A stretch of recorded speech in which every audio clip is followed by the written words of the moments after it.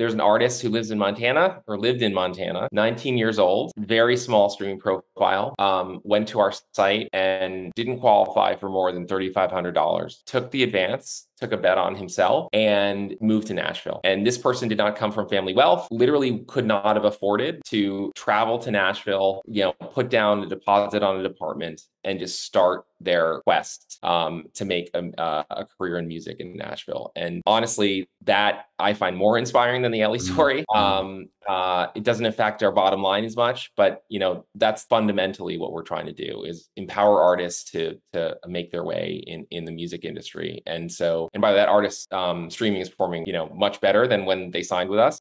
We can't take credit for that. All we did was write a check and get out of the way. That's a story that I particularly love about how our advances were used.